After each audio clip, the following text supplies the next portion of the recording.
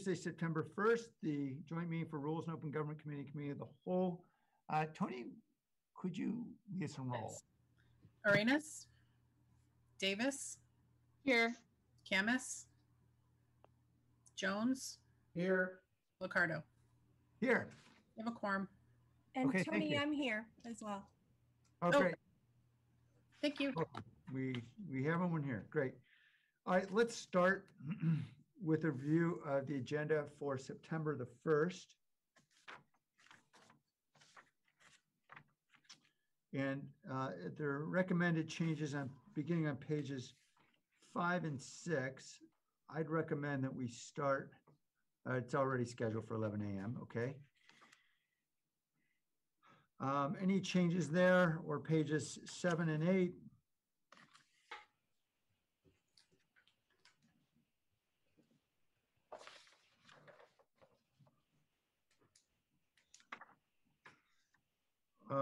Pages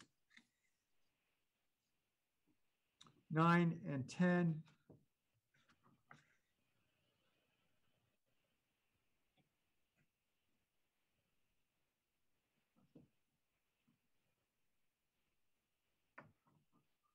Expect there'll be a lot of public input on 8.2, so we have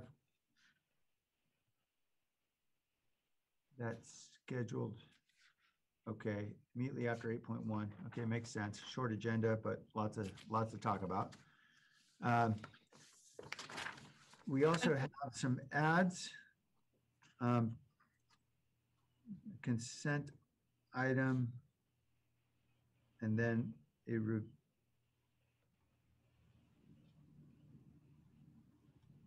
I'm trying to understand the ad of 8X, review of the September 1 council agenda. Hi, this is Tony. The memo for that is at the very bottom of the ad sheet, so I'm scrolling to it right now. Oh, I see. We also have a request for closed session to begin at 9. Oh, okay. So this is a request to be adding this under, I assume to avoid, ordinarily this would go through the sunshine process, but this is because it's somehow or another related to COVID. Is that the point? Councilmember Pross, are you with us? I am. Sorry, I just put a chip in my mouth. But yes, the only reason that the card rooms are right in need of operating outdoors under a tent is due to the COVID restrictions. Okay, so you wanted to add that.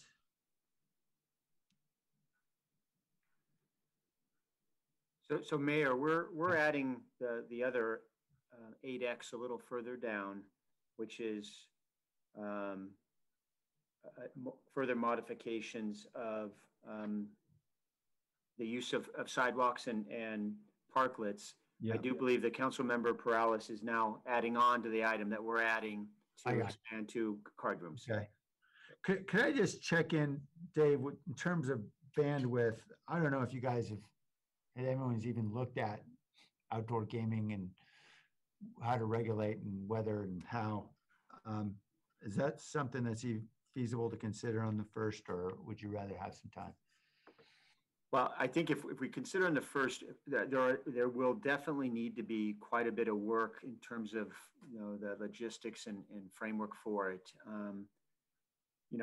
I think we're okay with adding on to this item, recognizing that we will need to follow through with an implementation plan that will probably take a while. Okay. Yeah, because I know that we were trying to get a lot of stuff done relating to outdoor commerce and the Alfresco initiative. And I just want to make sure we got the basic stuff done before we start thinking about what may be a whole lot harder here. Yeah, so this next, the 8X that we're showing here, and I don't know if anyone's on that can help me with the particulars, but it does kind of round out the Alfresco program. And so that will be moving forward. And then obviously the card rooms is a newer piece, a much newer piece that we'll need to figure out. Okay. But it wouldn't hold up the other items. I got it.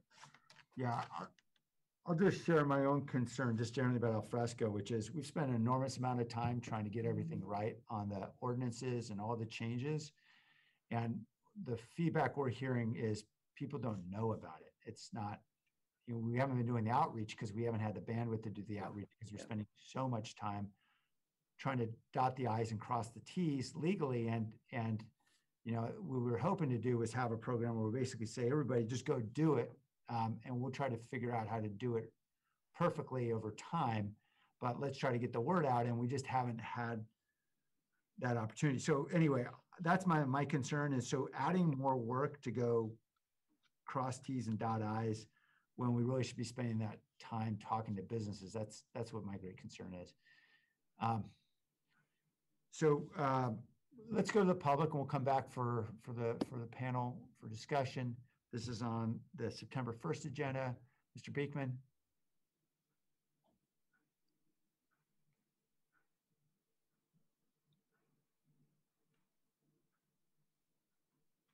All right. Oh, there you go. Thank you. Thank you that for at least the fourth week in a row now, there are local community energy items in next week's City Council agenda. I hope this can be of interest to everyday community. With item 3.3, in this period of modifying and lessening the effects of COVID-19 in the next few years and the needs for overall healthier diets, food storage, and food distribution, it has seemed clear that the need of decent-minded workers' rights and human rights around COVID-19 for workers in the California Central Valley and other farming areas should be considered important. With item 3.5, commercial linkage fees is an old important issue in San Jose. In this time of COVID-19, the stock market itself is continuing to know how to develop incredibly vast money-making systems. From this, developers and corporate entities are currently sitting on and amassing large corporate reserves at this time. It should be an important question at this time how the creative ideas to continually make money, how can this help with the day-to-day needs of everyday communities, local government, and human services? Hopefully in this next few years, we'll be moderating and slowly reducing the threat of COVID-19. How can there be simple open dialogue from all sides at this time of city government, union, developers, real estate, and other parts of the community, and towards the interesting progressive ideas that were developing in Santa Clara County and the South Bay pre-COVID-19? The ideas that everyone of a community can be accounted for and taken care of are important reminders of our human capabilities, decency, and sustainability. How can we continue these good ideas we are working towards in San Jose pre-COVID-19? I think these are the honest ways to work through the future questions of a major recession or depression. Thank you. Thank you. Jeffrey Buchanan. Hey, Mayor and Council. Yeah, just for a point of clarification, appreciate the time certain for 8.2. I think it makes a lot of sense for 8.1 to follow 8.2 in sequence, but would encourage the committee to consider just clarifying that the time certain for 8.1 is no later than 6 p.m. And then for 8.2 is sequentially after 8.1, but no earlier than 1:30. So for the public, it's kind of hard to articulate. It says 1:30, but it's going to be after 6 because it's related to this one. So it may be worth just clarifying that they're both no earlier than 6 p.m. and keeping that sequential reference, which I think makes a lot of sense. There's a lot of members of the public that are going to want to talk on both. Appreciate the time. Jeffrey, I'm sorry. Did you say not later than 6 p.m. or not earlier than 6 p.m.? I'm sorry, not earlier. I apologize there. But you'll see on the, I don't know if it was because you guys did one earlier than the other, but one says 6 and one says 1:30, but 8.2 references it's sequentially after 8.1. You get what I'm saying? It's just confusing. Like if you followed both of those statements, it would come after 6 or no earlier than 6. And so it probably makes sense to just say that, right? Does that make sense? This is Tony. We left the 1:30 reference because it was noticed for 1:30. I do understand that that's confusing, but it will come after 8.1 after 6 p.m. Okay. But we can change that today, Tony, right? I mean, Jeffrey had an excellent point. Yes, it is confusing. I just left the 130 reference because that's how it was noticed, and I didn't want to run afoul of anything legally with noticing. Perfect. Appreciate it. Thanks for the clarity. Okay, cool. Robert Lindo. Hello, everybody. Welcome, Robert. Thanks for your time, and I wanted to thank you for considering this. I wasn't sure when I was going to be speaking, but obviously calling in to speak in support of the modification of the current city council emergency services order for expanding outside permissible businesses outside. Casino Matrix and I know Bay 101's on the call as well, are both prepared to, similar to card rooms across the state, which are opening outdoors. Some started last week, some will continue this week. We're prepared to move in that direction. It's a regulated process, obviously. The Bureau of Gambling Control will be in working in conjunction with us. We hope that the Division of Gaming Control will be working with us. It allows us to bring back hundreds of employees to work safely outside. In addition to that, obviously, we thank Councilmember Perales for putting together their memo on the agenda item, but would bring a great deal of revenue to the city through the card room tax, which currently the card rooms are not generating any revenue, obviously, and are losing tons of money just to stay closed. So the process should be safe, it should be regulated, and obviously we would love to work with the city on accomplishing that objective in any way that can be feasible for everyone. So if anyone has any questions, obviously I'm able to answer them, and I know you'll hear from hopefully Bay 101, and hopefully some of our employees will be on the line as well about their desire to come back to work. And thank you for your time. Thanks, Robert. Stay with us. I want to ask a couple questions if you could. Thanks. Nico Lenardi. Welcome, Nico. Thank you. Thank you for having me. I'm basically reiterating what Rob said there. I'm representing the ownership group of Casino Matrix, and usually he's much more eloquent at getting his point across, so I don't need to get too detailed here. But our goal is, as he said, to open up outdoors, get our employees back to work, contribute to revenues to San Jose, and as well as give all of the benefits back to our employees as well. That's something that's important to us. I know these are unprecedented times, so we appreciate your guys' flexibility in considering this, and our goal is just to mirror the rest of the card room industry in opening outdoors. So again, thank you, and here for any questions as well. Thank you. Byron Gregory.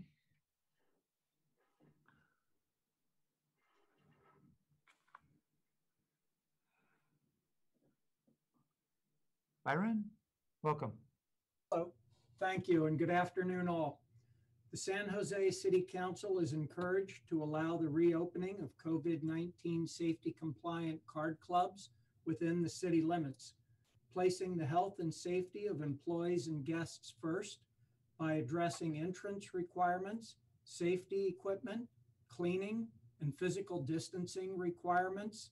Each are assured a healthy, safe environment in which to conduct permissible activities no different than any other activity already allowed under COVID-19 guidelines throughout the state. As approved by voters, gaming is a desirable and safe activity when conducted following established COVID-19 safety regulations. Card clubs have provided the city in writing their COVID-19 safety plans, meeting federal, state, county, and city guidelines to which the card clubs can be held accountable. Please allow the San Jose card clubs to join other card clubs throughout the state already open, utilizing their written COVID-19 plans. There's an entire division funded by the card club within the city, the Division of Gaming, ready to ensure that the guidelines are followed. Thank you. Thank you. Ron W.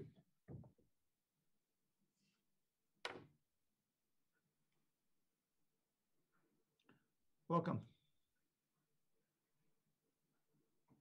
Ron, your device appears to be muted right now. We're not able to hear you yet.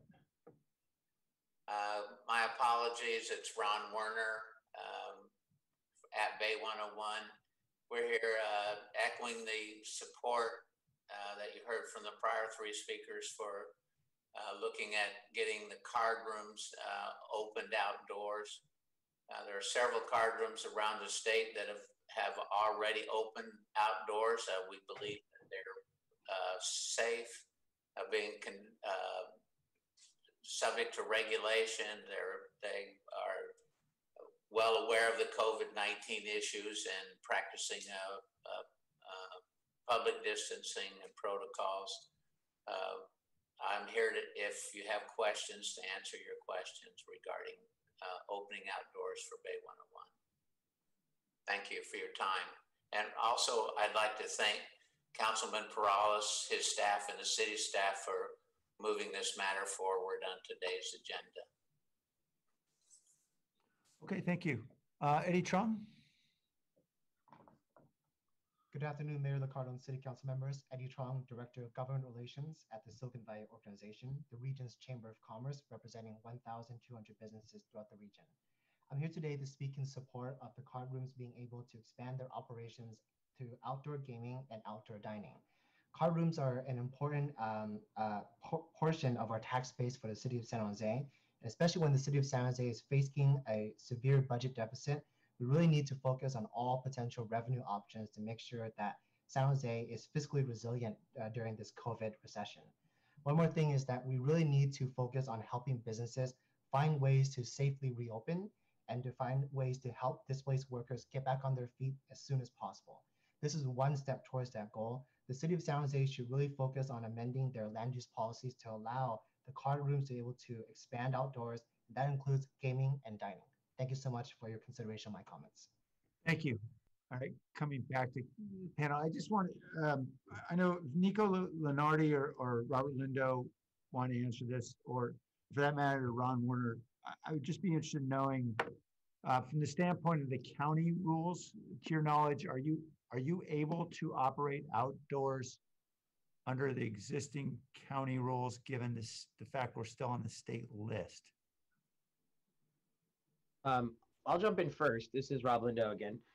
Thanks for the question. So we've been working with the Santa Clara County and Jeff Smith over there on, initially we were working on our reopening indoors process. And Right. Our last communication with him was right before the governor closed the indoor operations of card rooms and restaurants. At that point, Jeff's response was that we could open outdoors as long as we could comply with the risk mitigation order, which we can comply with outdoors. And he'd spoken with county council about that, and that was their position at the time. So yes, it is our belief that we could open despite being on the watch list, because the watch list restricts the indoor activity, not the outdoor activity. So we feel pretty confident about that on the county level for sure. Okay, and I assume you guys are you're trying to figure out the procedures now, but assume you'd have to be much more thinly populated around the tables. You can't have as many people per table. Is that right? Yeah. So then anyone else can jump in. Sorry, I'm just rolling through. The state, the governor's office, and the California Gambling Control Commission have each issued certain detailed recommendations and regulations, which involve physical distancing, mask wearing at the tables, but also the placing of plexiglass impermeable barriers between the players. If you do the impermeable barriers between the players, and the players are wearing masks, and the cards are changed and cleaned frequently, and the chips are also cleaned, we're entitled to, according to those state regulations and the governor's recommendations, operate the tables with essentially as many players as you could fit, provided that you do have the barriers in between. If you don't have the barriers and you don't have the masks, well, the masks are required. If you don't have the barriers between the players, then it's half seating capacity for the tables. We can't operate with full capacity on the tables with the barriers, so there will be restrictions on the number of players. The tables will be placed physically distanced apart. At Casino Matrix, they'd be 10 feet apart. This is outdoors. And all the players would be wearing masks, and either they're provided or they can wear their own. And also they'll be offered the opportunity to wear gloves if they wish so. So yeah, we are backline betting. I mean, all those folks who I know would typically crowd together, right, for backline betting. I assume you have to thin that out, don't you? the backline betting issue is something that we've discussed, and Bay 101 might want to jump in on that as well. The players would be able to place a backline bet as long as they remain physically distant from the other players after making the bet. That was the intention at this time, although it's not one of those things that's addressed specifically in the gaming regulations. It's something that we would be willing to work with Division of Gaming Control in the city on, at least from the casino matrix perspective. But it's something we would like to preserve if possible. Okay. And the reason why I'm probing on all of this is I'm just trying to understand how hard or simple it's going to be to regulate people in a setting where they're going to have to be proximate to a table and be able to visibly see what's going on the table. And I'm just trying to understand how clear the rules are. That's going to make it either hard or easy for us to keep on coming out with regs and figure all this out. I understand. That's all fun and understanding. Do we really want to just ram this down staff's throat, or do we want to give them a chance to think about it? Okay. I'm sorry, Rob.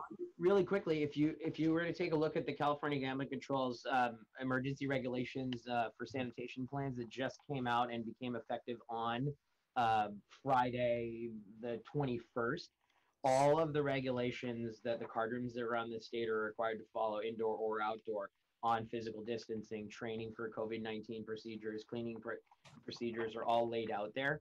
So in essence, in conjunction with the governor's checklist and also industry guidance, I think that it would be fairly straightforward for the city, the Division of Gaming Control, to essentially, adopt those and then make them the regulatory scheme that the city would use to monitor. We'll still have full camera coverage. We'll still have, we'll essentially be operating everything one-to-one that we would be doing indoors that you're already regulating, just outdoors with open air and greater distancing between the tables and all the other COVID-19 procedures.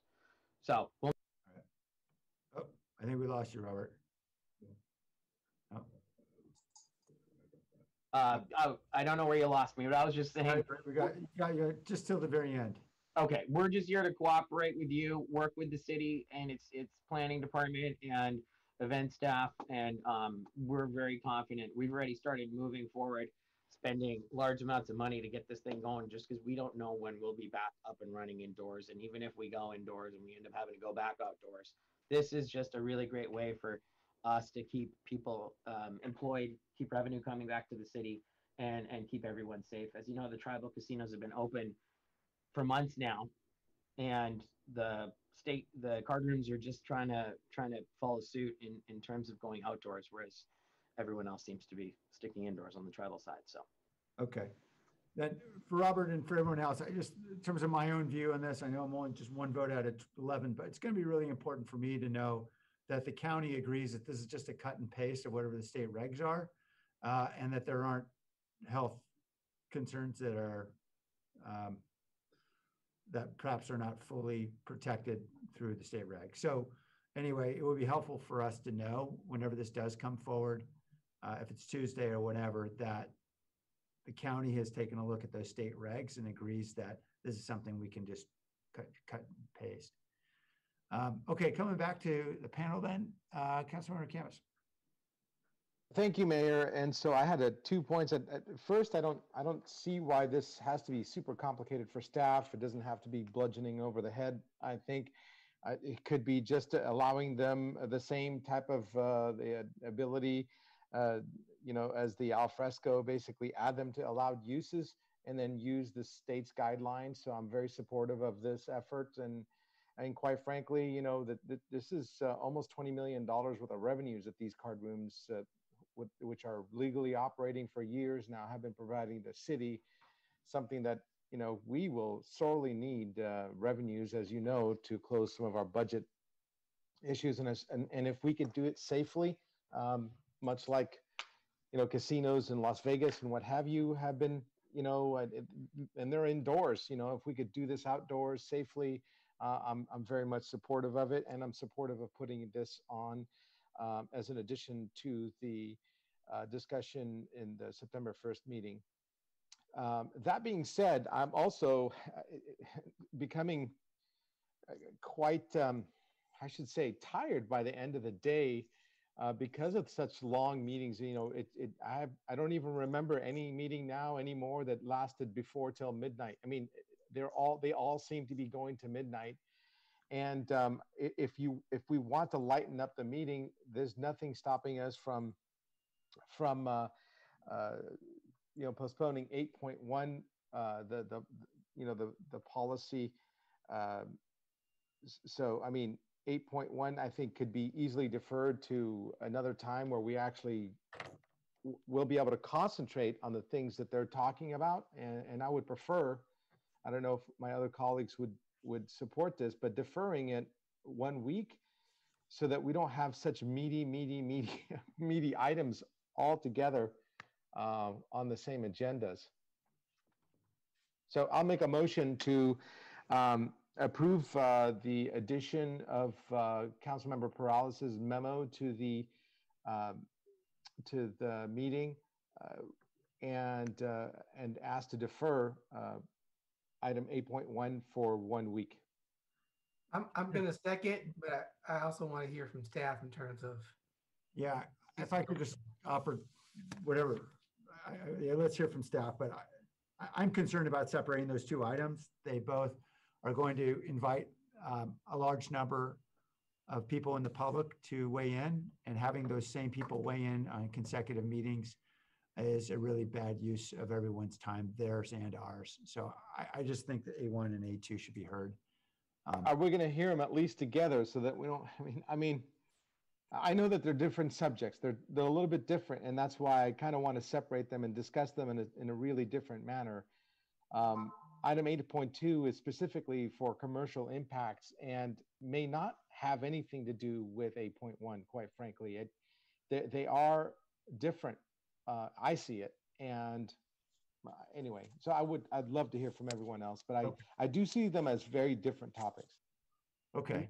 And Mayor, if it would be helpful, just to kind of share a little bit of a preview of what's ahead for us, because I do very much appreciate the length of these meetings, and we've been doing our best. There is no meeting on the 8th. The meeting on the 15th, we will have the preliminary after action report, and also from the protests, and we also have the changes to the duty manual on rubber bullets. And we also have the video issue coming forward, I believe. So we've kind of identified the September 15th as a lot of the police reform activities. We do expect a pretty full agenda on the 22nd as well, which will have other housing related items. And then on the 29th, another very full agenda. So unfortunately, the next 4 agendas are going to be, I'm afraid to say, very much like this. If the 22nd has housing related items, can't we add it to the 22nd agenda? There's a lot on the 22nd. You know, from my perspective, and I really understand the concern, but from my perspective, the next 4 meetings are going to be very long unless we're prepared to really push things out into October and November. Or we're prepared to constrain ourselves in how long we like to talk. That is always another option, which we have not yet quite demonstrated that capacity for restraint.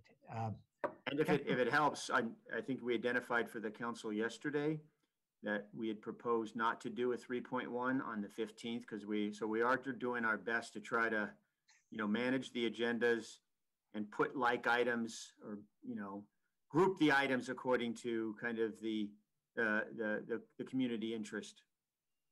Okay, thank you. Councilmember Peralez.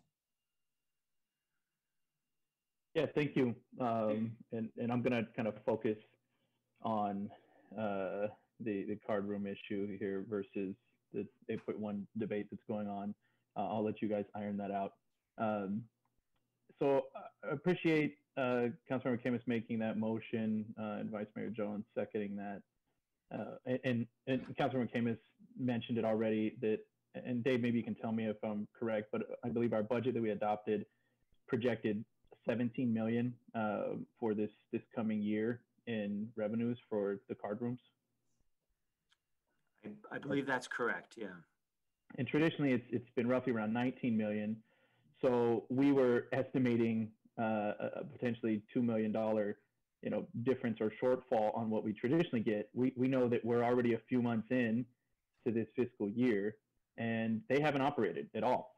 And so if we hope to generate any bit of revenue from these card rooms, they need to begin operating. Not to mention, obviously, all the individuals that they can put back to work. And so I didn't even know this was an opportunity. I appreciate Rob giving me a call, reaching out and saying, hey, we have this opportunity. Card rooms up and down the state are going to take advantage of it with the state orders. And then it had looked like the county had not prohibited this as well.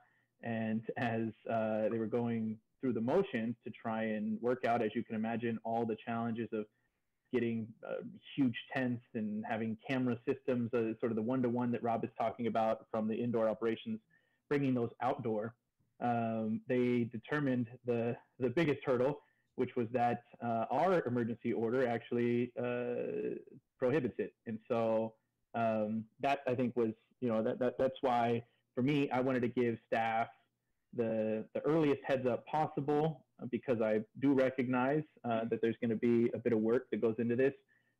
So I would appreciate that this does get added to the agenda item for next week. And I recognize there may be, staff is not going to work a miracle before Tuesday. That's our hope, is that they can look at the regulations that the state has laid out, maybe confirm with the county. And if it is an easy cut and paste, we know that card rooms are going to be operating under these regulations up and down the state. And so would love to get that opportunity for them next Tuesday for us to vote on. But at least what this does is it can get the conversation started, can get staff's head around it if we can bring it there, and then hopefully they can get back in business as soon as possible, and being able to generate that tax revenue again that we've already estimated. And unfortunately, I think that with the number of months that they've been out of business, we are already overestimating that. And so definitely appreciate the support of the Rules Committee to add this to the agenda for next week, and then hopefully get all of our council colleagues to support it next week. Thanks. Thank you. I appreciate the comments. And, like, I have no problem with this coming to council. I guess I'm more concerned about the amount of staff involvement. And as I said before, it sure would help a lot if we had really clear guidance from the county that they've signed off on whatever the state rules are. So city staff isn't going out there with a measuring tape and trying to figure it all out. And so anyway, I'm fine with that. But what I'm not really fine with is the idea of displacing an anti-displacement policy with card clubs. And I would really rather keep those together, but that's my personal vote. I understand others may feel differently. We got to bite the bullet. We got to have a lot of heavy topics to take up. And frankly, I think we all need to be much more self-disciplined about how much time we're taking in comment. And that will be most effective in enabling us to really address all the many, many issues we have to deal with this time.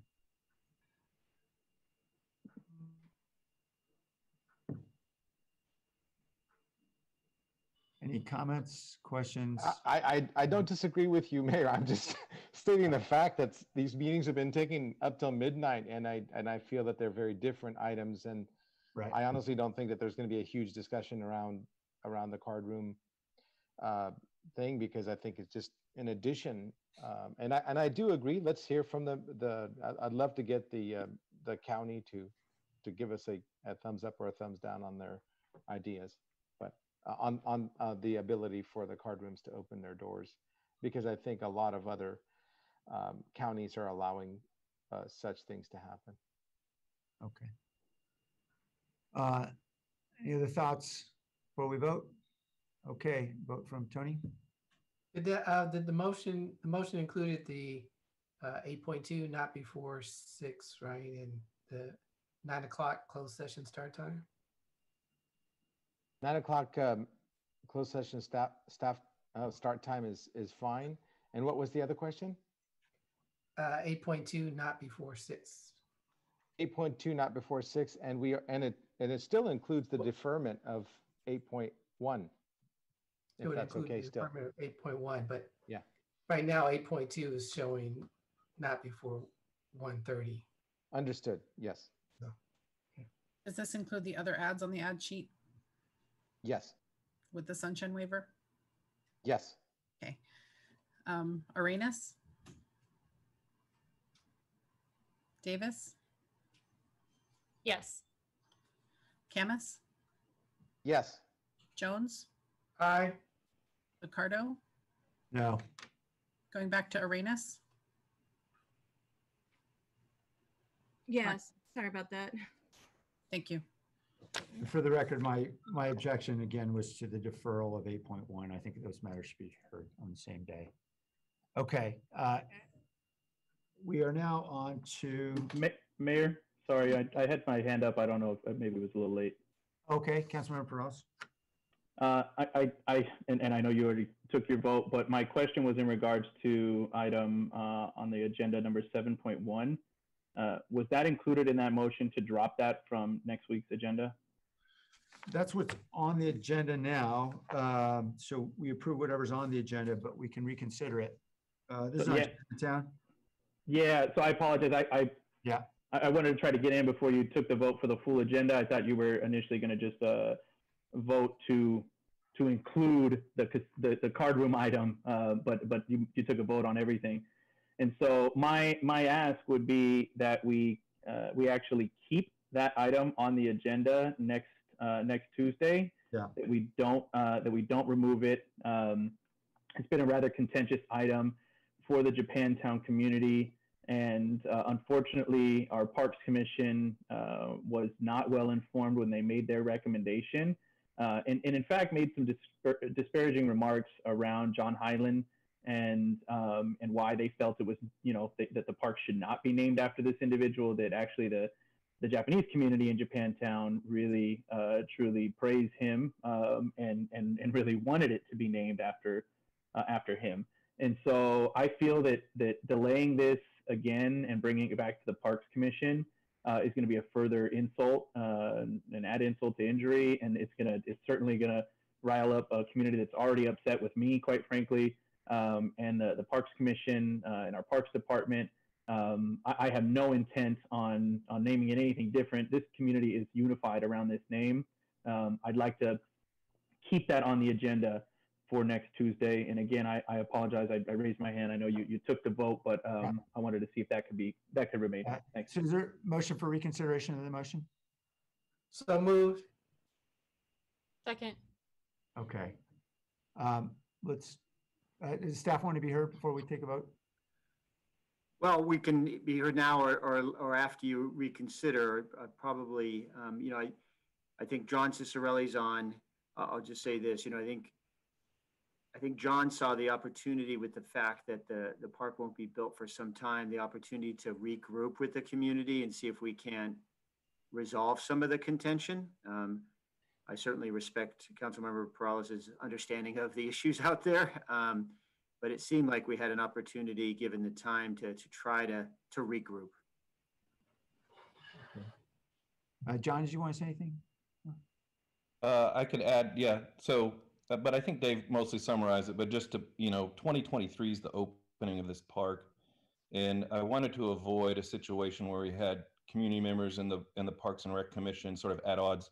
There's been a lot of letter writing since the Park Commission's decision, and then some of the park commissioners now, feel they need to defend themselves and agree it's a contentious issue.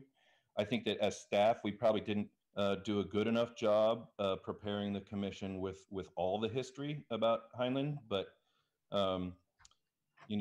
we've started a new process around parking, and it actually gets a lot more community engagement than we've had in the past. And the Heinlein name came in like 3 different ways. It was Heinlein or Heinlein Town or Heinleinville, and so different people voted on those. And so no one Heinlein name got the top vote. And so the commission focused on the one with the top vote, which was a Japanese sounding name, actually a Japanese name, not Japanese sounding. But then when you looked at all the Heinlein combined together, there was more interest in that name. And then as I started reading the letters that were coming in after the decision, I just thought it made some good sense to go back and let's just invite everybody back to the table, because not everybody who wrote a letter was at the Parks and Rec Commission meeting. And so not all of them were able to express their opinion to the commission. Now the commission's got these letters they can review. I feel like we can get to a better place than we are now, rather than sort of have this out in front of the council. So that's what I was really looking to try to do.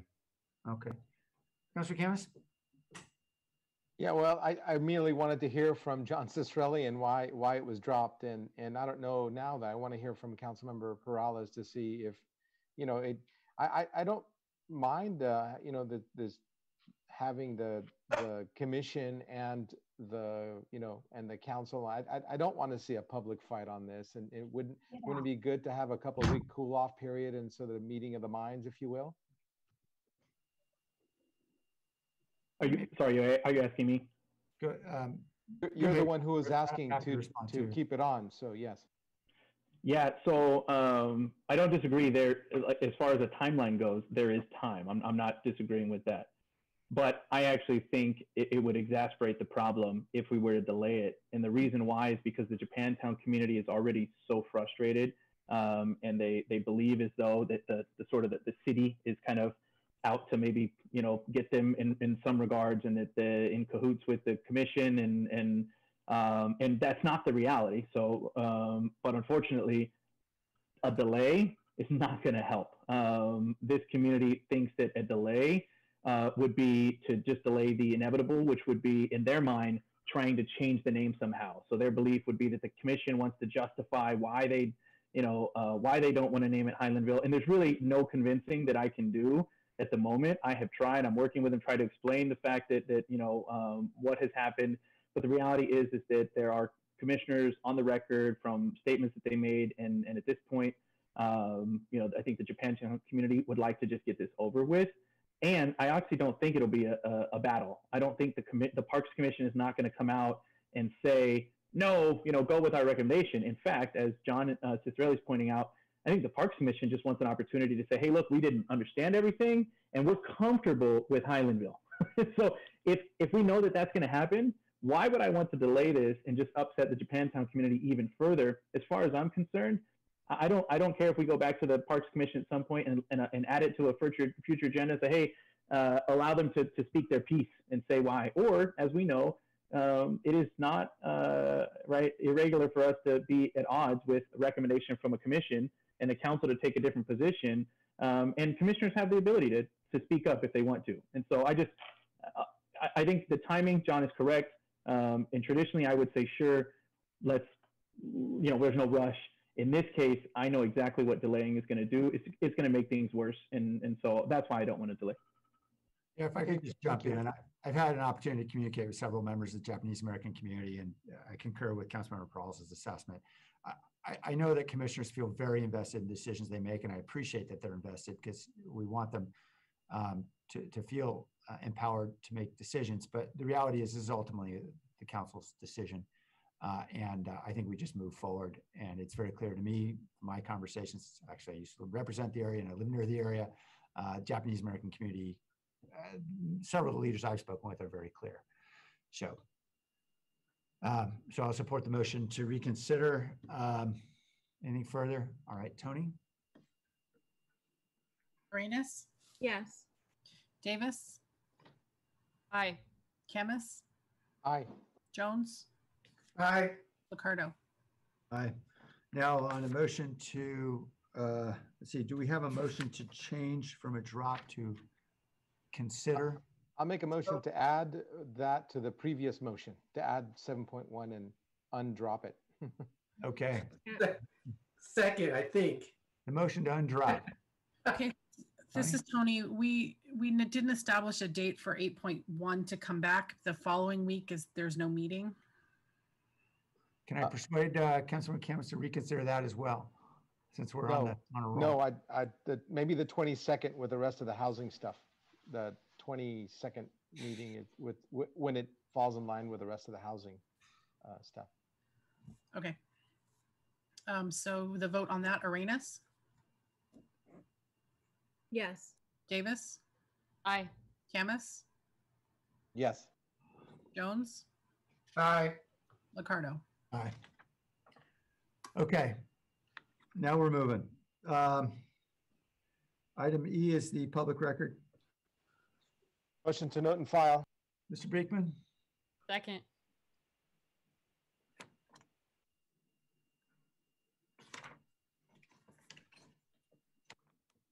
Thank you. It should be fairly understandable that everyone is accounted for and taken care of at the local level with the issues of food, shelter, and health in this time of COVID-19 and emergency, as it may take a couple more years to modify and slow its spread. Both apartment and commercial owners are getting what seems as full forgiveness ideas with future mortgage subsidy plans from several California state bills at this time, along with other tax and accounting formulas that AB 1436 and similar California state and Senate Assembly bills are offering at this time. From all of this good news, how can full forgiveness plans be given to tenants as well? Most apartment and commercial business owners know how financial systems and continual money-making systems can work, yet it is being demanded tenants repay a full debt burden to this financial world, when tenants and people who tend to have more limited amounts of money and do not have much knowledge of how financial systems can even work. Why is it that tenants cannot ask for full forgiveness at this time as well? California State AB 1436 has been gaining in popularity. I very much hope its good intentions and tenant rights ideas and bills like it can work to keep the language of their bills open to full tenant forgiveness ideas to more than just 1 year, possibly using 2-year, 5-year, and 10-year increment ideas. With love, care, and good reasoning, it is people at the local and state level that will have to find ways to heal yet another mistake in long-term social planning and engineering at the international level with the issues of COVID-19. Good luck to all of our continuing good efforts here at the local level and where owners and tenants can work together on current California bills. Thank you. thank you. All right, returning to the, oh, we do have a motion. Let's vote, Tony. Arenas, Yes. Davis, Aye. Camus, Yes. Jones, Aye. Locarno. Aye. Item G1 is the consent calendar. Move approval. Second. Second. Okay, on the consent calendar for Rules Committee reviews, recommendations, and approvals, Mr. Beekman, but specifically on those items.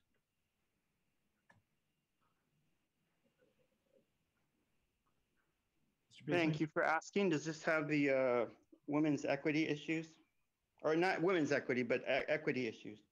I don't believe so, unless you believe a litter pickup or a breastfeeding awareness month. Well, certainly everything could be equity.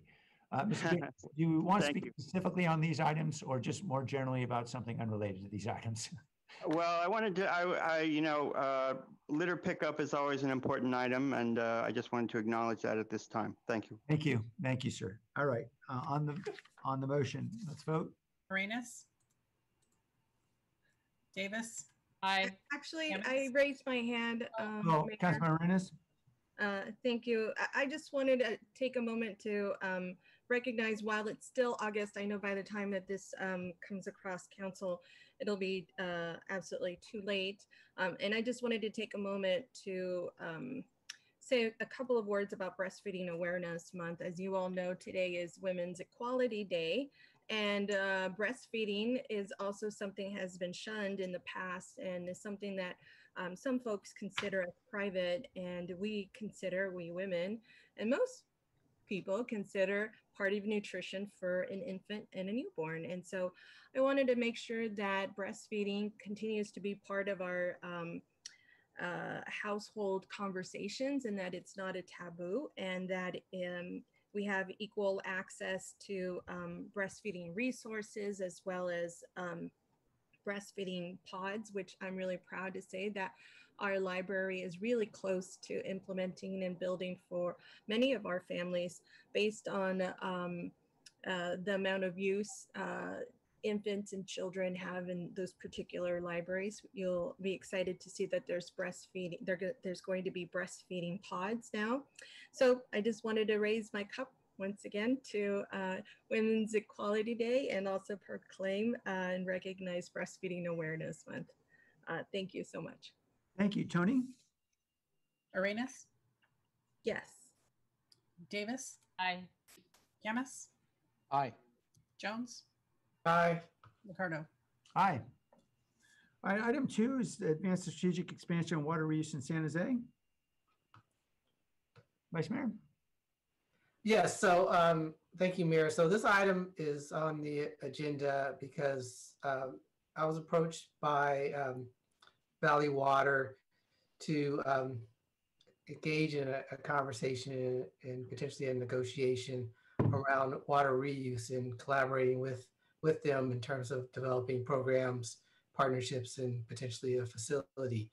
So those conversations have been taking place between Valley Water and our city staff.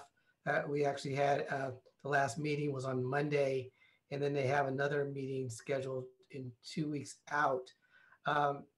We're not far enough along to really bring something concrete to council, but the city of Santa Clara expressed a desire that we had some formal recognition from council on the negotiation and the negotiation process in order for them to be willing to participate.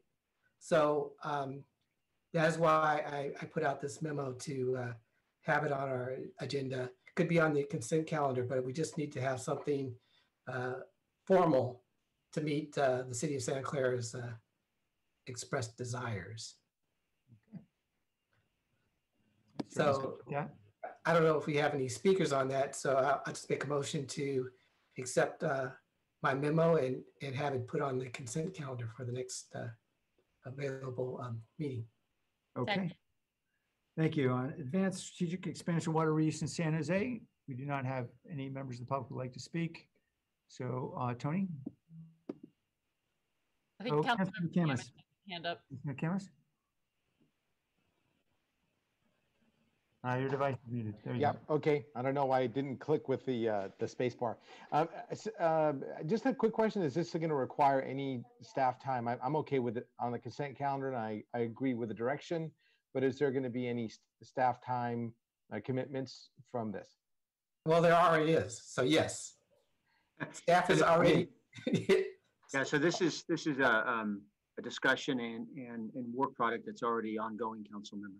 Yes. Okay, so it's already green lighted is what I'm trying to say. Usually we get like a red light, green light, yellow light thing, and so you're saying green light is what I'm. Yeah, this asking. is already. Right. This has been an ongoing discussion, negotiation, and it normally once we have more detail and it's farther along, we would bring it to council. But because of the request from the city of Santa Clara, I just want to get it on our agenda to officially recognize and acknowledge that these negotiations are taking place. Thank you. Appreciate that. Mm-hmm. Thank you. All right. On the motion then? Arenas? Yes. Davis? Aye. Camus? Aye. Jones? Aye. Ricardo? Aye. Thank you.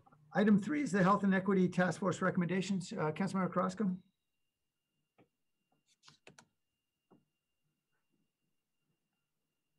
Hello. Hi. Welcome. Hi, how are you? Great. Nice to be here. It's been a while. And I want to thank all of you for giving me this opportunity to speak on the Health and Racial Equity Task Force. Since May, we've been meeting with quite a stellar group of individuals who, by the way, are partners with us on a number of different items. But these are individuals who are boots on the ground, are community healthcare clinics, nonprofit organizations, really partners that have helped the city of San Jose further our agenda in terms of taking care of our residents. We've been meeting with all of them since May. We've had a community a public community hearing with over 125 participants who have been alarmed by COVID-19 and its impact on our communities. We hosted presentations by numerous representatives from the Santa Clara County Board of Supervisors and the Santa Clara County Public Health Department, as well as the County and City of San Jose Emergency Operations Center, to really give us an idea of what we were dealing with, the impacts, and how our residents were really digesting the information from COVID-19. The task force sought to better understand the current health crises and address the disparate impacts of COVID-19 by race, particularly in hot zones, neighborhoods in East San Jose and South Santa Clara County. The disparities have only worsened, and you've seen the headlines. You've seen our own statistics, our own data points, since the beginning of the shelter in place for communities of color. For example, the Latino community is now facing infection rates that are double than that in the general population. We must continue to deploy the appropriate resources to meet the needs of our communities who are not only facing the disproportionate health impacts of the virus, but also the devastating economic impacts. While the majority of the recommendations are centered in the county's scope of work, there are some that the city can continue to take action on and assist us with collaboration when it comes to the county. Our city has been a leader in the county, and we need to spread the wealth and get other cities to adopt similar policies, such as emergency sick leave. We also should support our state legislators, such as Assemblymember Chu and Calra, who are fighting to get additional resources to these hard-hit areas. These are just some larger ideas in these recommendations. I'm hoping that you've had an opportunity to take a look at them, that will not only assist with the health and racial disparities, but but for the long term, including countywide universal childcare, a housing collaborative court to provide an even playing field rather than the unequal treatment in eviction court, and reducing barriers to ensure our children and seniors are also getting fed. These recommendations can ensure that we can provide for those impacted by the virus or any other future emergencies. And we know that there are more coming. We just saw this past week with the fires in my beautiful East Hills, but all around the city of San Jose. The implementation of these ideas can improve our community as a whole and have us become more resilient in the future, a blueprint to avoid these deep, long-lasting disparities that continue to slide into the wrong direction with deep poverty, homelessness, and the final outcome, unfortunately, which includes fatalities. I really want to thank the members of this task force. They were committed to showing up every single week to really address these disparities and put on their creative thinking cap. They put in very, very long hours to work together and develop these recommendations directly from the community and the county and city staff that have participated in these many, many meetings to help us understand the response and have accepted feedback openly, by the way. Thank you to City Manager Sykes, Lee Wilcox, Angel Rios, also for your participation. And of course, to our Board of Supervisors who allowed us to speak with their staff, and our Public Health Department for their support as well. Thank you. Thank you. Thank you very much for your work and your leadership, Councilmember Carrasco, and your work with the community and all those in the community who participated and supported this effort. Going to the community, Michelle Liu.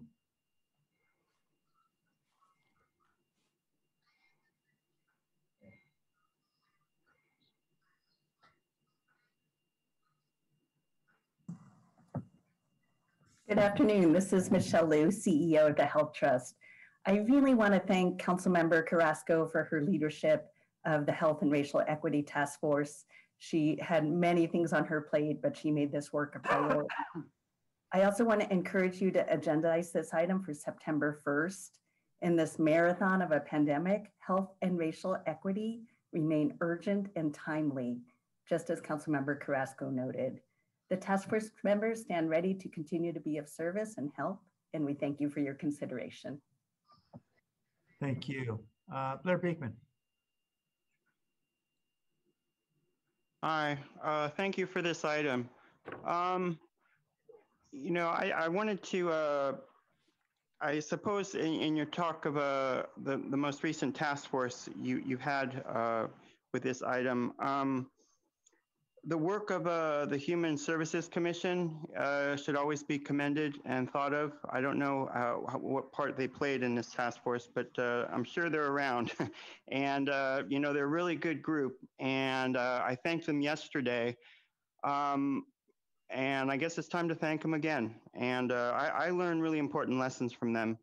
And I didn't mention yesterday that the work from the county with women's issues from say 2014 to 2018, I think was really exemplary for all of us. And they've created a really good template and model how we can move forward in thinking with women's issues, for instance. How that will relate to, you've been studying equity in San Jose for the past few years now. You've created a new equity office, department of equity. And I'm a bit worried that all the internal work that you've done, that I'm guessing is really, really good work, and you're ready to bring it to fruition, it might be a little sterile and formal with this formation of a new department. And I'm sure you're aware of this, and you're trying to work out the kinks and the problems with it. And I wish you luck, because this Office of Equity, I think, is it's an important concept for the future of San Jose. And I hope we can all organize ourselves and use our good ideals and good practices for this department. And we'll all be considering its good uses and contributing to it. So thank you for this work and these efforts, and good luck. Thanks. Thank you. Sarita Kohli? Yes, hi. Thank you. This is Sarita Kohli, CEO of AUG. And I just wanted to say thank you to the leadership of Councilmember Carrasco and Assemblymember Chu for convening the Health and Racial Equity Task Force and really highlighting the work that needs to be done, and done with a sense of urgency for our most severely impacted community members, particularly in East San Jose. As someone who leads a community clinic in East San Jose, we do really appreciate the work of this task force and have already seen improved coordination and communication with the Department of Public Health and with the city and county. But we know that there's a lot more to be done, and it has to be done now in terms of clear, simple messaging in language about contact tracing or testing, the importance of testing, about how resources are to be used by somebody that needs to isolate. There's a lot of work to be done, and it has to be done soon because, as we know, along with the pandemic, there's also the fires, and it feels like 2020 is really dealing a stiff blow, or many blows, to our already impacted community members. So I would really urge you all to please agendize this item for full discussion on September 1st. Thank you. Thank you. The person with the phone number ending 5140.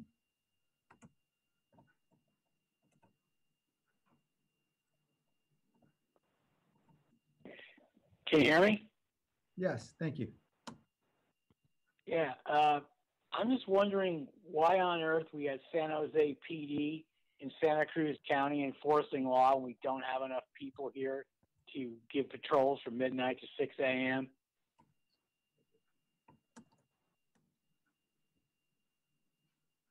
Sure, that's not the item we're considering at this time. Okay, Jeffrey Buchanan. Mayor and Council, good afternoon. Would like to encourage your support for placing this item on the agenda. Certainly would like to thank Councilmember Carrasco and Assemblymember Chu for their leadership. I think as an organization, working partnerships, and certainly the labor movement, we've really seen in this crisis the overlap between racial justice, the folks that are most impacted by COVID, the folks that are neighborhoods that are disproportionately likely to be home to low-wage essential workers, and disproportionately the same neighborhoods that are likely to be making calls to things like our COVID assistance navigation program as a county, trying to figure out how to get unemployment insurance, trying to figure out how to get rental assistance.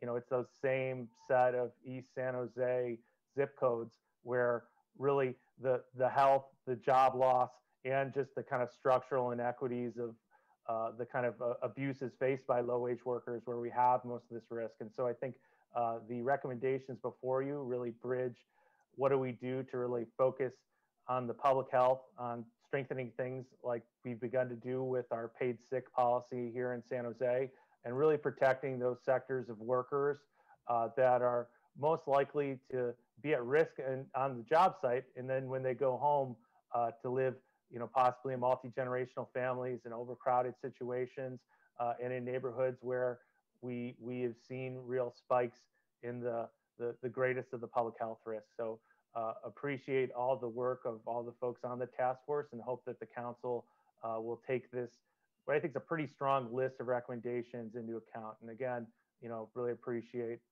the Councilmember Carrasco putting this together and really leading the way. Helen Casa. Hi, my name is Helen Casa, and I'll be speaking on behalf of Milan Valentin, the Executive Director of the AACSA and member of the Health and Racial Equity Task Force. I'm here to highlight the urgency of implementing the task force's recommendations. As we work to manage and contain the spread of COVID-19, it is critical we utilize a racial lens. Racial disparity is a systemic issue and has consequences that affect the entire community, not just direct victims of systemic racism. We must support the task force's action items of supporting our most vulnerable community by promoting and investing in accessible testing sites as well as contact tracing in order to minimize further expansion. The city must also invest in supporting all community engagement efforts to educate the community on COVID-19. We must also recognize that our essential workers are most at risk, disproportionately affecting blue-collar and low-income individuals. Lastly, we must recognize the economic impact of COVID-19 on this community and prioritize investing in quarantine housing, access to healthcare, and necessities like food and hygiene products by supporting nonprofits and other organizations like the AACSA who are currently championing such efforts via our CARES program. This is a true opportunity for San Jose to address some of the health and safety implications of systemic racism that has been amplified by this COVID-19 pandemic. This being said, we at the ACSA urge you to support and execute on each and every recommendation made by this task force. Thank you. Thank you. All right, back to council. I'm sorry, to the committee. I know there are many recommendations in here. Not all of them, of course, relate to the city, just a few. And some of them, I know that, for example, there's a report on food distribution. Councilman Carrasco, I assume your intention is not that that would have to come back immediately. That would be sometime in the future.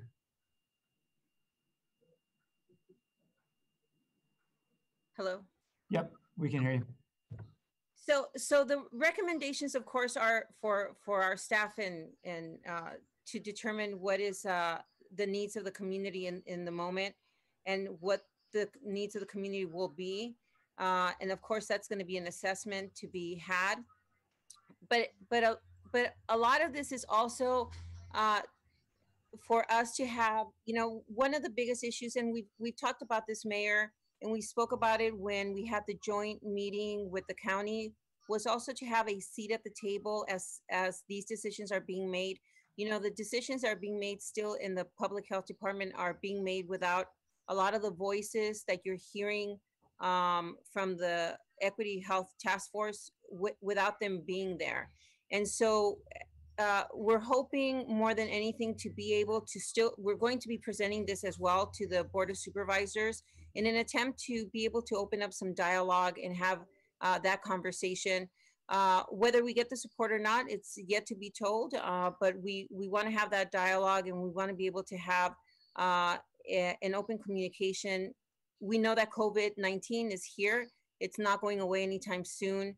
And the decisions that are being made are still having a great impact on both the CBOs as well as on the residents.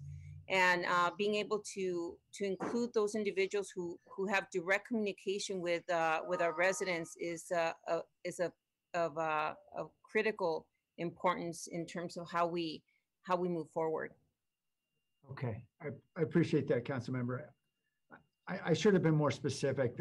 There's a recommendation, for example, I'm just thinking about city workload here and how this moves forward. And I know Dave can probably speak to this, but for example, 2D, receive a report from City of San Jose about future plans for food distribution. I assume that's not expected right away. That would be sometime in the future. Is that right? Yeah. Okay, great. Dave, did you want to weigh in on? Yeah, sure. Thank you, Mayor. Yeah, so we've certainly been involved with the development of this. So what we would, you would see from us on next Tuesday is just a summary of kind of the city pieces of this. And I think we're not working under the premise that we have to have these things done by next Tuesday, but really what would be the plan for moving forward beyond that. Okay, great. Councilmember Renz? Thank you. So I just also wanted to thank all the speakers, as well as the leadership of Councilmember Carrasco for the Health and Equity Task Force and the recommendations that we see before us today.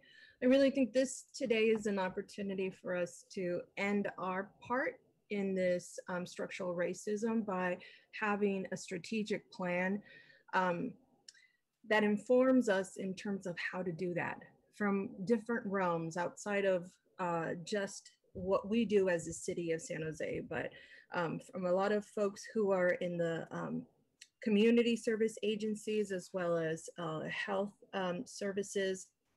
I think we need to look at this very comprehensively and have an opportunity to really think about what kinds of policies do we really want to continue to enact. I think we've been doing a wonderful job. Can we do more? Absolutely, because future generations are going to take a look back and see what kind of policies led to whatever the future holds for all of us and for our children, right? And they're going to say either that we address those disparities or that we created some of those disparities, or we continued with the cycle of disparities. And so I think this is a wonderful opportunity to have a real integration of health and equity, and to bring a lot of those voices into what we're doing and continuing to inform us as we move along. I know that our staff administration has their own strategic plan, and it's been very thorough. We've informed it. We try to inform it every week. We have a lot to say in how we represent our communities. I think this is just another way that our partners can integrate their voices in a very meaningful way, in a very strategic way in how we're addressing this pandemic. And so let's look at this as an opportunity for us to also be part of an ongoing solution to policies of the past. And I move to approve. Thank you. Was the motion already? I'm trying to remember. That we had. Oh, sorry, no, we didn't. Okay. So second. Okay, Councilor McCammons. I just I'm aware that I asked to defer 8.1 because of the time commitment that we keep going to like midnight. Is there an idea of how long this conversation could go? Are we expecting a whole lot of public discussion? And would this not be better in a study session? I'm just asking Dave if he has ideas on this. Thank you, Council Member. Well, just a couple of things. We've been greenlighting all COVID-related items. You know, I think we've, as we got the recommendations from the Downtown Task Force, from this effort, and also anticipating something coming from the Economic Recovery Group as well. So I do think it's important that the items move forward into our system, if you will. You know, in this particular case, as the Councilmember Carrasco said, many of the items fall into the county's realm, but there are pieces that fall into our realm.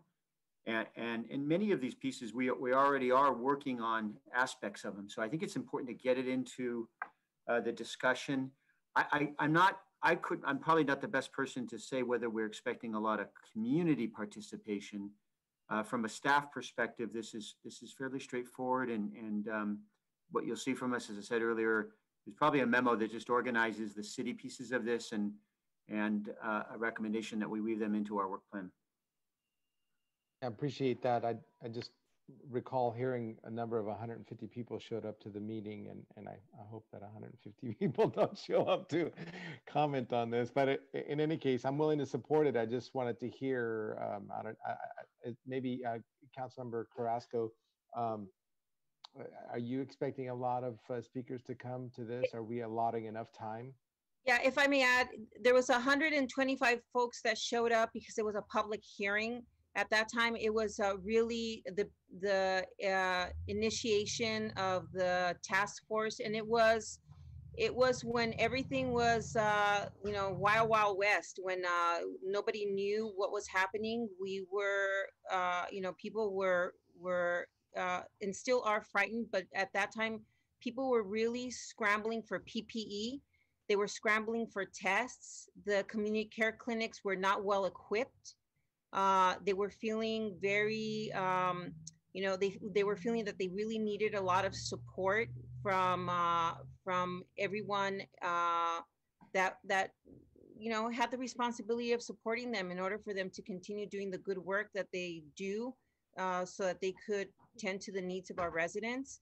But individuals who still didn't know truly what the guidelines were in order to stay safe, essential workers who were working, but they were being told to shelter in place. So a lot of, you know, mixed messages, a lot of very confusing information that we were sorting through. So the public hearing drew a lot of attention because we were trying to get a lot of answers. I think we're, you know, a lot further down the road than we were back when we first had that public hearing. I think we have still a lot of questions that we need to ask, but these recommendations come from a lot of our own investigative work and a lot of our research, a lot of support that we've had from the city and the county in terms of getting those answers. And so the recommendations come from having informed support from experts around us, and so I don't think that you'll have that kind of audience. You will have some folks that will show up and they'll give their opinion and support the recommendations. You won't have it's not a public hearing. But I will say this, because we're seeing the numbers that are going up. And, you know, I'm keeping an eye on the dashboard on a daily basis. Our numbers are going up dramatically, especially from what we saw at the beginning of COVID.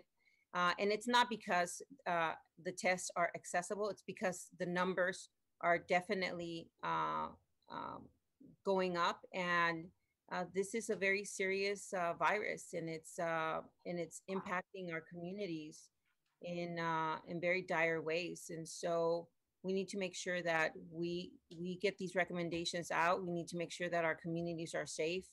And we need to make sure that especially those that are the most vulnerable among us get the kind of information that they need in order to very potentially save their lives. And so it's a very serious thing for the communities that don't have the resources that other communities have.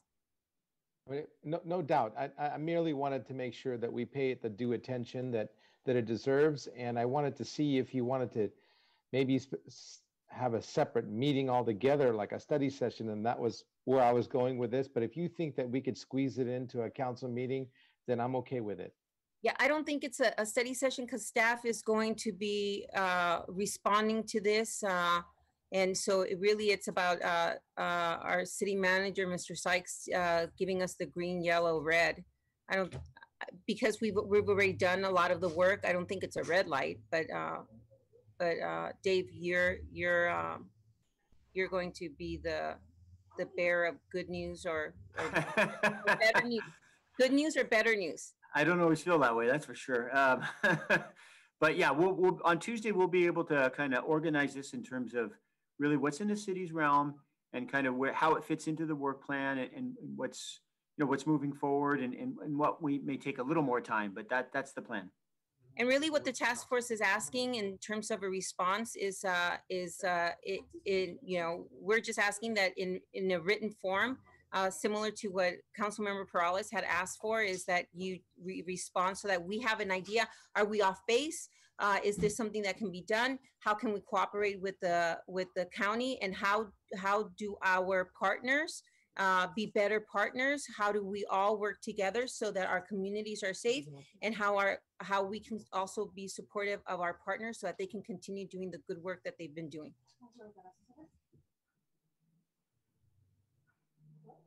Okay. All right. Let's vote. Arenas? Yes. Davis? Aye. Camus? Yes. Jones? Aye. Liccardo? All right.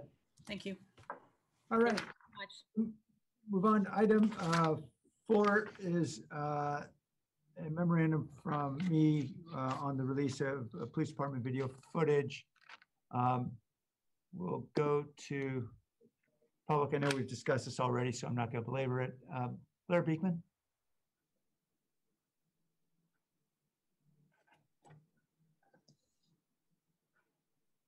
Thank you. I hope in the current questions of what can be public access to police department body camera footage during the recent protests can also help develop how the everyday public can eventually have better access to police body camera footage and day-to-day needs as well.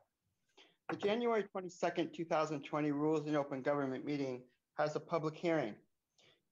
Can an everyday person from San Jose who is currently making a court appeal have body camera footage to help his defense case? It was ruled that day that he could not have the body camera footage. It also felt in the room that day that this judgment could be very questionable. To bring out these questions out into the open of what can be the public's right to body camera footage seemed the initial intention of the city of San Jose government, and why they had the January 22nd public hearing in the first place. City Attorney Richard Doyle offered some of his usual good legal direction where this conversation can eventually be headed. So overall, this is an issue that has already been on people's minds within San Jose city government and community for some time now.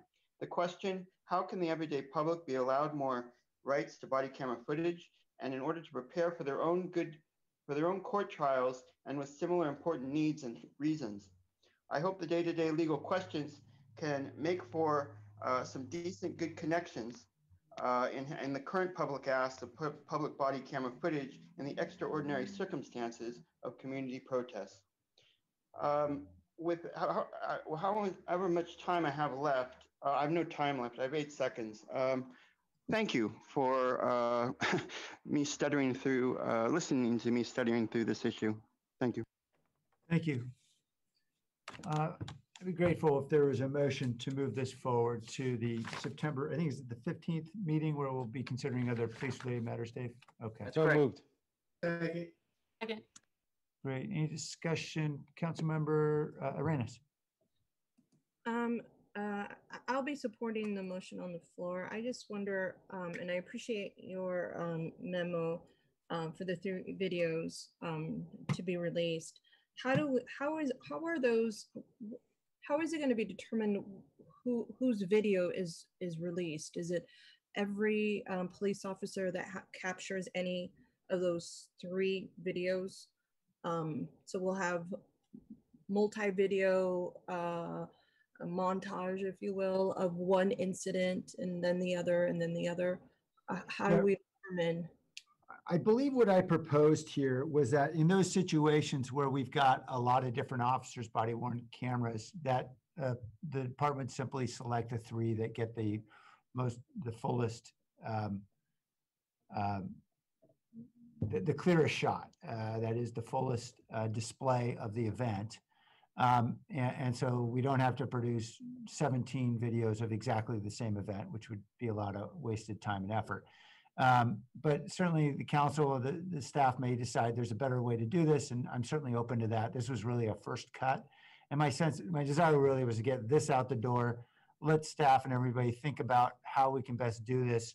This would be a bit of an attempt at a policy based on the state law that governs Public Record Act requests for critical incidents. I thought it was a useful guide as a starting point, and if we want to tweak it, then we can do that thereafter. Sure, I appreciate that. I'm just wondering, I know that we're asking the police department to make their own decisions on which of these videos are released, and how will we prevent bias in the footage release? I mean, will somebody from the city manager's office also be in the room to help determine that, or are we all going to be okay with just allowing our police department to determine which videos get submitted and released? So thank you, Council Member. If this question is for me, so I think there are still details to work out, and I think we in essence began this discussion at Council a couple of weeks ago, where Police Chief and I were kind of talking through the understanding the value in doing this, and so committed to doing it, but also recognizing there's kind of the what and the how. So still things to work through. I do think this provides some general direction that we can kind of work with and work through. But recognizing the point you're raising is a good one. You know, I think we'll want to do it obviously in a credible way in what we release, so that there's not, you know, the belief that we're trying to spin a story by releasing, you know, certain video and not other videos. So we'll need to work through that. I don't have all the answers right now, but you know, I do think there is value in moving forward. Yeah, and if I could just add, all three of these incidents are pretty well circulated on social media at this point. So folks have a pretty good idea what's involved. And certainly it will be visible as to whether there are other officers who are nearby. And so I don't think it's going to be terribly difficult if someone thinks that we're, you know, the department or the city manager's office is trying to hide the ball somehow. It'd be pretty obvious for everyone to be able to see, because there'll be officers will be visible in the frame, and people will ask, well, why not their camera, if people are really convinced that their camera is going to yield a better view. I don't think this is going to be an issue. These are three items where there's been plenty of video already. And I just want to get something. I agree with you, Mayor. The one incident that I'm thinking about is the police motorcycle incident that may, the video worn cameras may render better footage than what we have so far, and may determine exactly what happened, because that's still a little bit up in the air in terms of the recount of that incident. And so I just hope that it sounds like the city manager is already having these considerations in the decisions that you're making, and I'm sure that you will come to the right decision. I just want to make sure that there's somebody else in the room that can help determine that. Not because I mistrust the police department in not making the right decision. It's just it goes along with what you're saying, Dave, about building confidence in our community that we're not trying to spin a story, or that we're not trying to frame a story in a certain way. And so I think just to continue to build trust with our community, I think it would be safe for us to consider somebody outside of the police department to be included in that process, and not necessarily maybe making those determinations, but being part of the process for sure. Yeah, thank you, Councilman. I mentioned, I think the last council meeting, somewhere along the line, really our plan in terms of, you know, committing and driving this work is to really have Jennifer McGuire and Angel Rios co-lead for the city effort. So they're going to both be involved.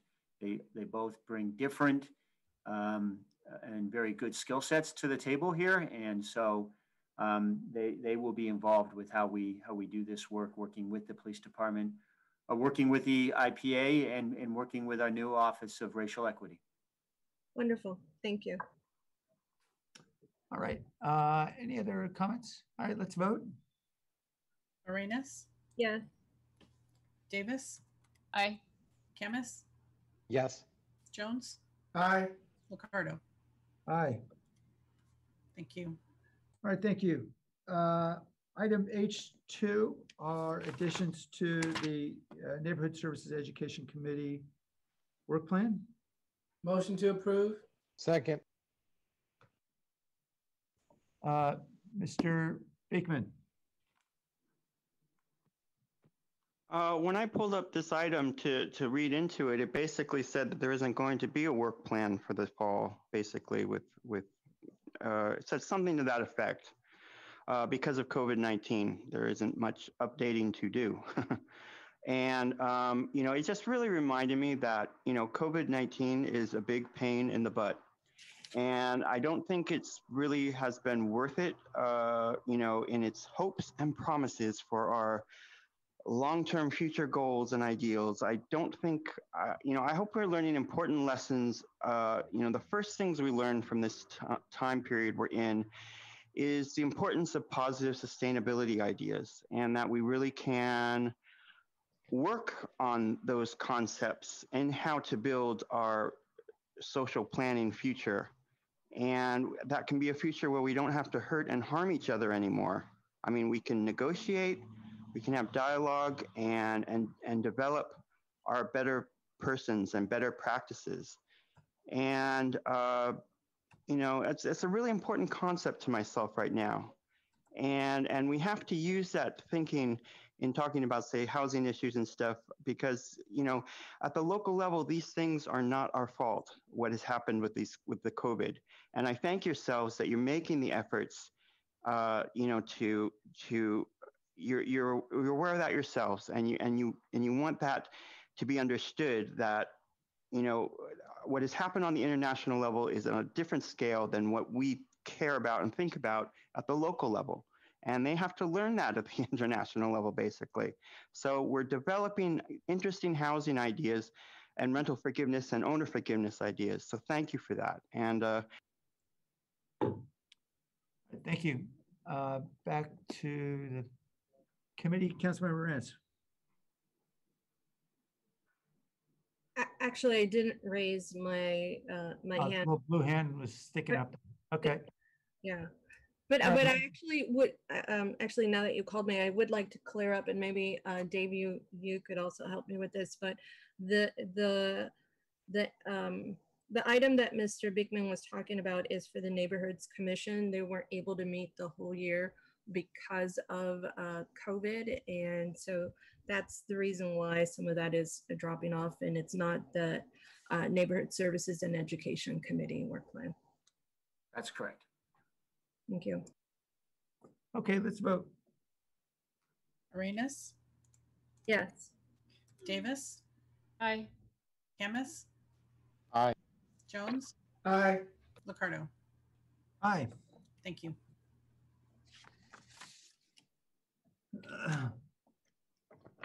I believe we're now on to the request, the appeal on the Public Record Act request. Is that right? Misplaced line. I believe that's correct. Yeah. Okay, so I believe Robin Rummer has an appeal. And Nora, forgive me, what's the process here? The appellant has how much time? I thought it was 5 minutes to go ahead and present their argument. Okay. Or case. Right. Yeah. Thank you. Robin, I see your hands up. Welcome, sir.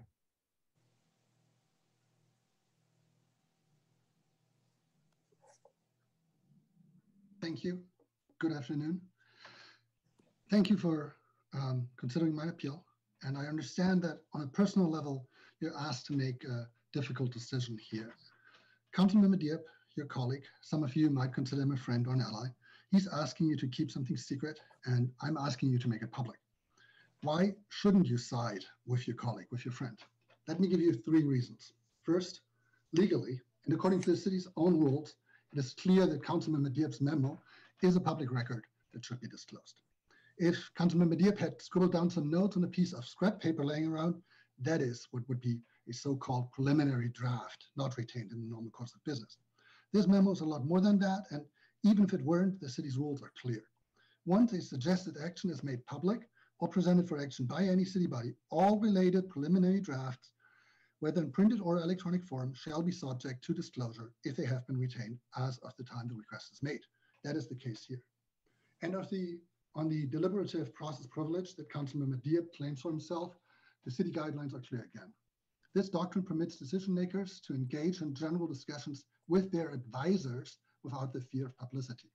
When Councilmember Diab decided to share his memo with people outside of his own staff, he stepped outside of that framework.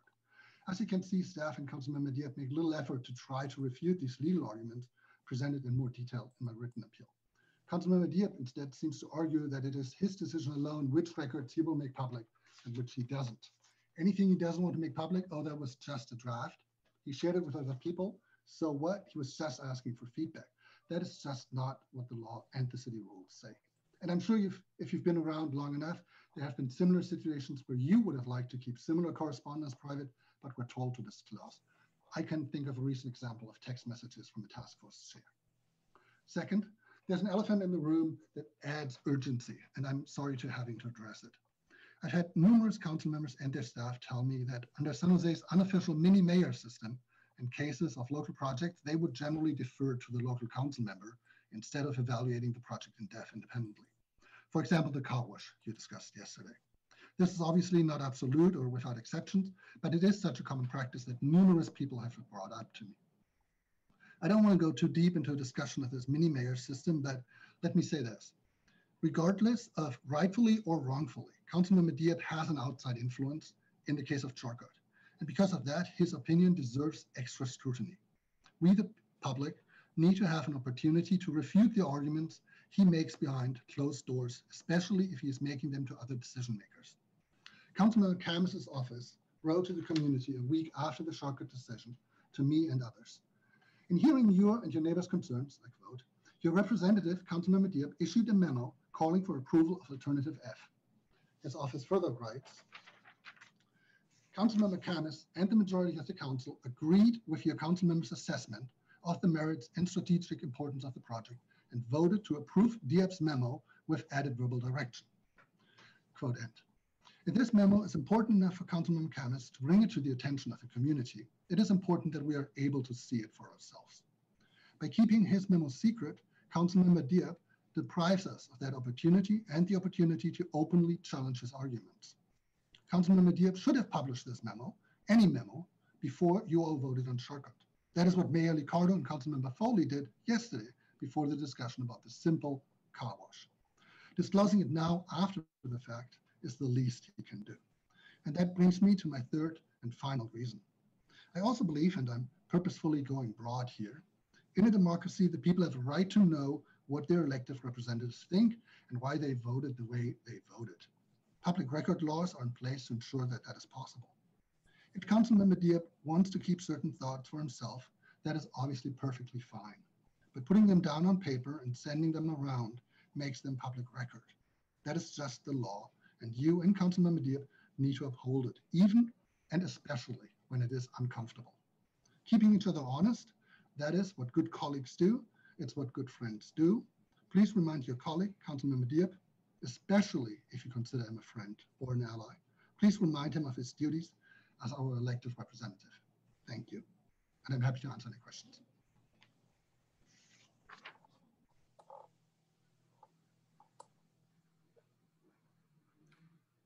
Mayor, you're muted. Thank you. Return to the panel. Thank you. Nora, just a question for you or anybody on your team. In your experience, has it ever been the case that a draft memo that's passed back and forth between council members has not been a document that over which the city attorney would exert a deliberative process privilege? In other words, aren't those always considered deliberative processes? If it's a memo that's exchanged between colleagues on the council? Right. It certainly can fall within that exception. And I think typically as council members are trying to work their way through some issues and the purpose of the deliberative process is to allow information and allow you to think through aloud, whether speaking or in writing. So that I'm sure there have been occasions when people have been willing to waive the privilege, but it does exist and it is asserted. Okay. And if I could, Mayor, I just want to make sure that we issued a a staff report. We want to make sure the Rules Committee has that. We are recommending denial of that. We have Amanda Orozco here, our open, what's your title? Open Government Manager. Sorry, Amanda. We've got a lot of titles around here. But Amanda's here to help kind of understand our recommendation if you have any questions for us. Sure, Amanda, do you want to speak? Just to reiterate that we're here today to ask you to deny this appeal from Mr. Romer. After discussions with Councilmember Diep's office, we decided to hold the document or withhold the document as a preliminary draft and also under the deliberative process privilege. And that's just because the public interest in non-disclosure of the memo outweighs the public interest in disclosing it. We just thought it would have a chilling effect on the council member's ability to have discussions about policy matters within his own office and with other council offices. And releasing this, type of document could expose his decision-making process. Okay, Councilman Dennis. Yeah, and I also want to apologize for me misspeaking. We saw the draft recommendations from Councilmember Diep, and I think we neglected to put the word draft in the email that we were quoted in. We thought he was going to potentially go forward with it, and we were supportive of it, the ideas behind it, and I think was pretty much what we got done anyway. So I will make a motion to deny the appeal. Second. Vice Mayor Jones? Yes, I just want to agree with everything that's been stated. My understanding and what I've been educated on by the city attorney is that we have the ability to put our thoughts in, in writing. We could have a deliberative process, engaging with our colleagues who are in our Brown Act to bounce off ideas. We can change our mind. We can, go in a different direction. Maybe our colleagues might have input that we want to incorporate. So, I mean, it's that whole process. And if we're not able to do that, it would be challenging in terms of being able to really come up and develop and craft really sound policy. So, from a legal standpoint and from a process standpoint, I could not support the appeal. That's why I second the motion. Yeah, I just offer, I know Mr. Romer mentioned a couple arguments. One was about a mini mayor system. As I recall, that vote involved 5 council members who actually disagreed with Councilmember Diep. So I don't think that was a mini mayor issue that arose. You'd typically have that if all 10 other council members followed the lead of that council member. That's not what we had. We had a very robust discussion, I recall, on the dais. So there's no question about that. And then secondly, with regard to the deliberative process privilege, I have never had an instance in which, in my previous conversations with a city attorney in the 14 years I've been here, where a draft memo that was passed back and forth between council members that was never released publicly, that would be considered something that would not be subject to privilege. That is always considered, in all of my understanding, in every instance in which it's ever arisen, that's always considered part of the deliberative process and the natural discussion that happens among a limited number of council members. Everyone should remember there is a Brown Act, of course, so it's not the case that we can go around and get a majority consensus behind the public's back. This is usually between a couple council members who are exchanging ideas, and then obviously those ideas either become public or they don't, based on those council members' decisions about whether or not this is a good idea to get behind. And that's part of the deliberative process. And that is built into the law, and that is part of the democratic process. All right, let's vote on the motion. Arenas? Yes. Davis? Aye. Kemmis? Aye. Jones? Aye. Ricardo? All right, then we are on to... Sam, I didn't hear you. Aye. Thank you. Thank you. All right, on public comment, Mr. Beekman. Open forum.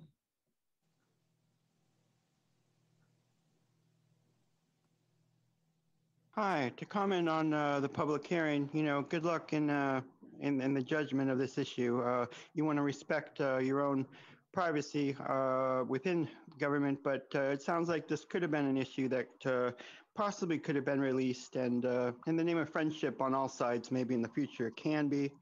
I hope it also can be respected a certain degree of privacy as well.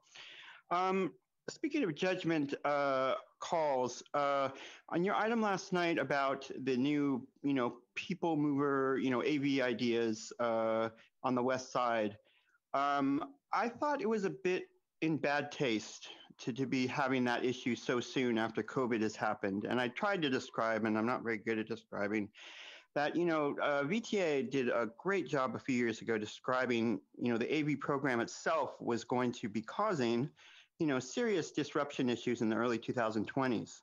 And it was clearly warning us. And it was such a great warning. I was very excited about how we were all preparing ourselves so we cannot be in this state we're currently in. But that didn't happen, and we are now in it. And I just feel it's a bit of bad taste that you actually are using this measure, or you're going to want to plan with these ideas at this time. Thank you that Raul Perales and Councilperson Carrasco are on this board team that are going to, how can this practices move to the east side? I mean, that's going to be, that should be an important consideration. And yeah, so that's about my feelings about this issue. About policing, be aware, the ideas of equity in San Jose can really be our key in how we address the future of policing and all of our important issues in the coming months. Thank you.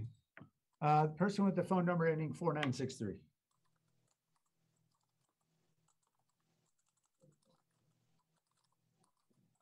Person with the phone number ending 4963, I think your phone appears to still be on mute. You have to punch the asterisk followed by 6, asterisk 6. Thanks, Sam. It's Martha O'Connell. Prior to the meeting, the council meeting on Tuesday, I had sent an email to the council talking about concerns about evacuation, pointing out that the folks in my senior park, many of them are night blind, many of them do not have cars, many of them live alone, many are frail and disabled. Unfortunately, I was on another Zoom meeting, so I came late to the council meeting, but I think it was Councilperson Esparza and Davis. I could be wrong, but I'd like to thank them because they did mention the mobile home parks and the evacuation. I am still getting calls from seniors that are saying, what do I do if we're told to evacuate? And one of the staff members during the council meeting, and I missed most of the discussion, said, call 911. Well, that's just ridiculous. We're not even going to be able to get through by calling 911 in such a situation. So the city needs to produce some materials to send to the citizens now in case we have to evacuate in the future, telling us what we're supposed to do, how we can get help. The other suggestion was, well, we can send in the VTA access vehicles, but the staff did admit during the discussion, what little of it I saw, that they don't even know where the folks are that are going to need help. So I think the city needs to establish some kind of procedure where we can start putting in the data in a database where folks are that are going to need help and what we do when we're told to evacuate. So thank you very much for listening. Thank you. All right, the meeting's adjourned. Thank you, everyone.